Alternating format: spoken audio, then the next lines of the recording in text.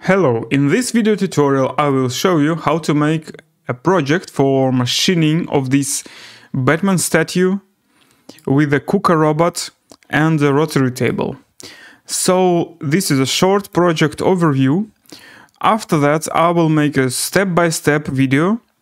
You will follow this video and you will be able to obtain the same result.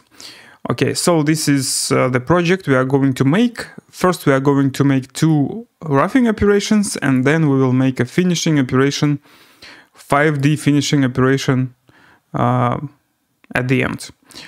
Okay, we will use the KUKA robot with a positioner and the rail, but in this particular project we will not use the rail and we will not use the second axis of the positioner, so we will use only the rotary positioner.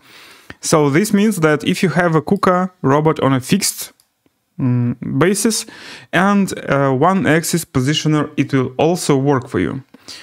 Okay, let's start to make the project.